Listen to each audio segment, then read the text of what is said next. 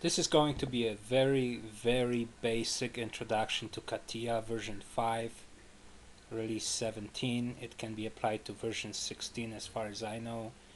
You may have some luck with some older versions. I believe version 17 is the newest one. So we are going to create a small part, and we are going to go to Start menu. We're not going to use the shortcut so that you can find out where the icons are at. You go to Mechanical Design and you choose Part Design. This is the tree that will have all attributes of the parts that you create. These are the planes. You will work with them a lot. And this is the compass. And here on the right side are icons that will allow you to perform many functions in CATIA. Okay, we are going to start by using the plan view, or the plane that's in the plan view, which is from the top. Once I select it, I'm going to go to the icons and look for the sketch icon, which is this one right here. And I will select it, and now I have a grid I can work with. Now there's zooming available, panning, and rotating. To zoom in, you middle click the middle mouse button once, and you drag, and you hold it and left click the left mouse button and move it down or up to zoom in. Okay, to rotate, you do the same. You middle click and left click and hold the left click button this time.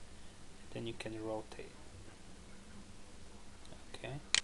To go back to the plan view, we go down here and select the normal view icon. Here we are. Back to square one. Okay, I'm gonna choose the square and I'm gonna start somewhere here. Okay. Oh, okay, I got a little square, but I want to extrude it. Well, how do I do it? I want to give it some height. So I will exit the sketcher. Okay. And now I can use the pad command.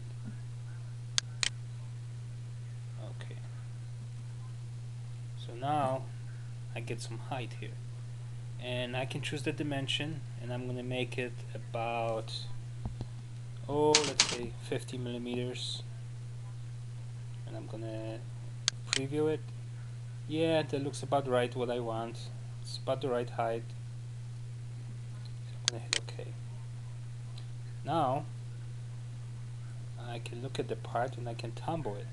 Now here's the trick to tumbling in CATIA. Now I showed you the middle mouse button and then quick click and release on the left one to zoom in and out, and middle click and hold the left mouse button to tumble. Now if you have bigger parts or large assemblies, as you may do later on, you will wonder, why is everything flying all over the screen? Well, that's because you have no point of interest on the part. And to get a point of interest, you click with the middle mouse button on the part or component that you wish to become point of interest. I'm going to middle mouse click on the little point here under the cursor, and now that becomes the point of interest. Notice how the part rotates around that place. Okay, now if I want the top of the part to become the point of interest, I simply point to it, middle mouse click, and that becomes the point of interest. I do apologize for my accent. I can't really do anything about it. Hopefully you will be able to understand me enough to do the tutorials. So we have a little cube here, and let's say we want to cut a notch in it. Well, let's say we do it from the side. So we will select the side, and it will be our plane. Okay, and then we go to Sketcher, and now that side is the one we can draw on. Okay, so I'm gonna go and bring those parts